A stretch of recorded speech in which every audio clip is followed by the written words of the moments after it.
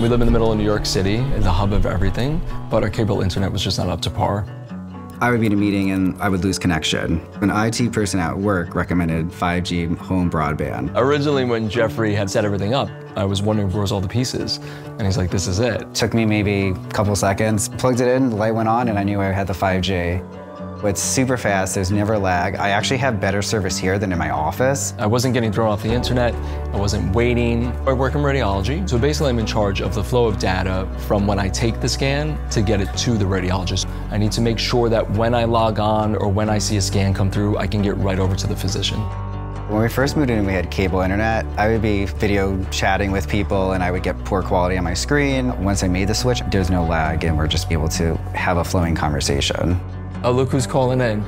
Hey! What are you guys up to? We're gonna do a little sauce. What do we throw in the sauce? All right, a little oregano. Oh, the tomato paste, right? The speeds, the service, the lower cost. These are all things that I look for in a provider. So I'm super happy that we found 5G home broadband.